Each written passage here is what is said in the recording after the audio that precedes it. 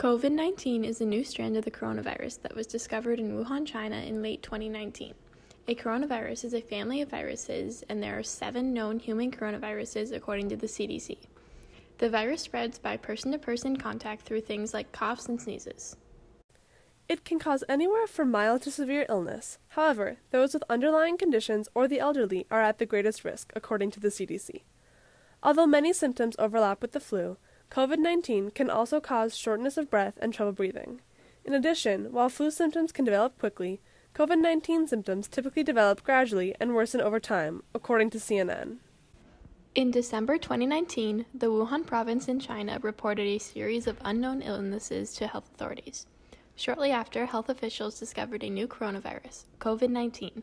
The virus is believed to have started at a popular poultry and seafood market. By January 23rd, the virus had spread to Taiwan, Japan, Thailand, South Korea, and the United States, infecting 570 people and killing 17. As thousands of people became infected in China, the World Health Organization declared a public health emergency January 30th.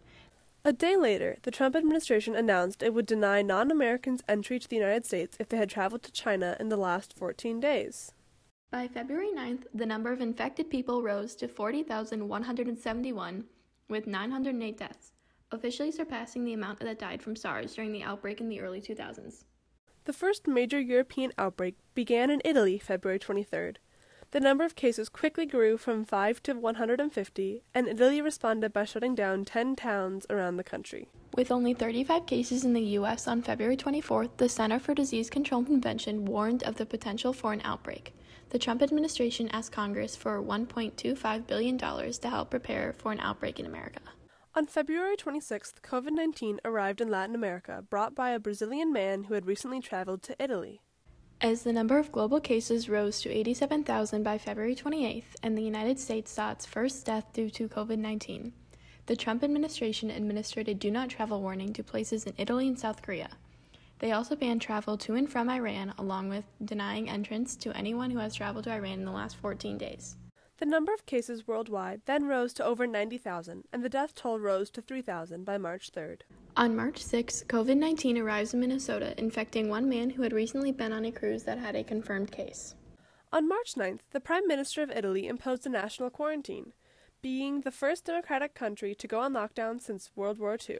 On March 11th, the World Health Organization declared the outbreak an official pandemic, and President Trump announced a travel ban on all of Europe, excluding the UK and Ireland. On March 13th, Trump declared a national emergency.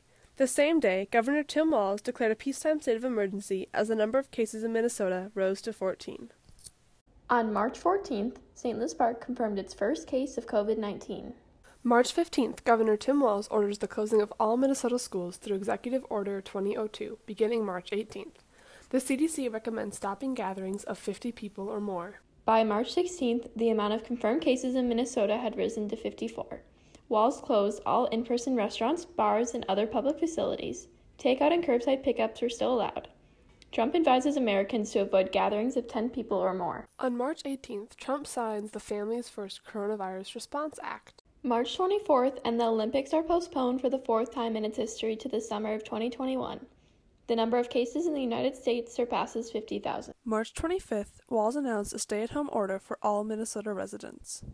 By March 26th, the United States became number 1 in the world of confirmed cases with 81,321 and over 1,000 deaths, officially surpassing China and Italy. March 27th, Trump signs the $2 trillion coronavirus economic stimulus bill. Cases in the United States surpass 100,000. April 2nd, global cases rise to over 1 million with 51,000 deaths. Cases in the United States hits 232,837. The death toll reaches 5,000. On April 3rd, the CDC and the White House advised Americans to begin wearing cloth face coverings. By April 4th, the number of confirmed cases in the U.S. rises to 300,000, and the death toll reaches 8,000. In order to stop the spread of COVID-19, officials say we need to flatten the curve. Flattening the curve refers to the 2 general ways COVID-19 could play out. The tall curve is if we do nothing.